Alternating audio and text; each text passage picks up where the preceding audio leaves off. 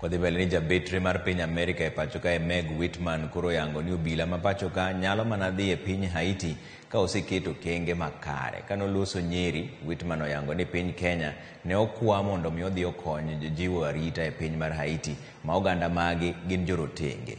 Owacho ni chal mar weche siasa e piny Haiti ohinyo ahinya bang' gwe tao mar Prime Minister ma pinyno omiyo koro nyaka ket chenro mong'ith koting'o chiwo tiegruok manimba ne obila kendo nyaka migao mar jolweny chuog kambi e piny mar Haiti kapok obila ma Kenya owuok e pacho kaendi. Jabetre no kata kamano olero ni jo Kenya mamoko orito mondo non chal mar weche e pinyno kapok gidhi.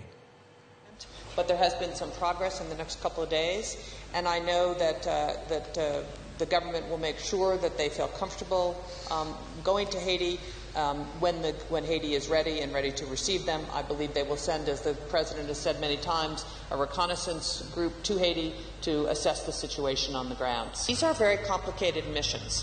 This is not a UN peacekeeping mission. It is a different kind of mission.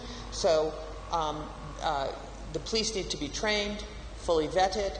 The Department of Defense needs to set up the camp in Haiti where this police force will go. There's lots of the UN Trust Fund needs to be set up so that Kenya can be given the money to undertake this Haiti mission. And these things take time.